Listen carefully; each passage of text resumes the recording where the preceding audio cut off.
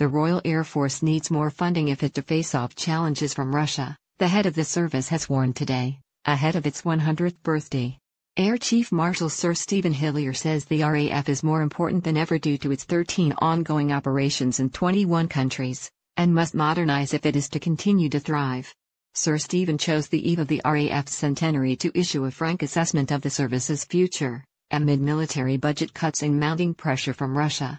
Worryingly, he pointed to frontline gaps caused by military budget cuts leading to compromises undermining the air superiority Britain has come to take for granted. The RAF needs to grow the next generation air force, Sir Stephen wrote in the Daily Telegraph, cautioning that the RAF must fill gaps, such as with P-8 Poseidon patrol aircraft and in information capabilities, to give greater resilience and sustainability to a hard-pressed frontline. He urged that the service must also increase its number of airmen to stave off the growing threat from Putin's forces, adding, "We need to show that the consequences of what Russia are doing are painful, and we can inflict pain on them, and we have the will to inflict pain on them," while telling the Sun that, "If you don't give me resources, you're going to have to make compromises. It will mean that we will not be able to do all of the things that we need to do in order to defend the nation and protect our interests overseas."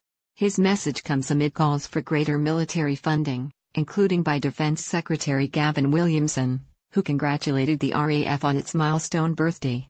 He said, "I am delighted to send my congratulations to the whole of the RAF, the world's oldest independent air force, on its 100th anniversary. From the brave pioneers flying biplanes in the First World War, through to the heroic fighters of the Battle of Britain and the ever-vigilant air crews of the Cold War, the RAF has continually ensured our safety. Now as we introduce the stealth fighters of the 21st century, the RAF continues its proud tradition of being at the forefront of innovation, offering a potent force in defense of UK interests.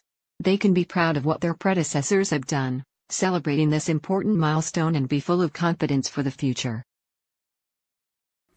Where the freaks at?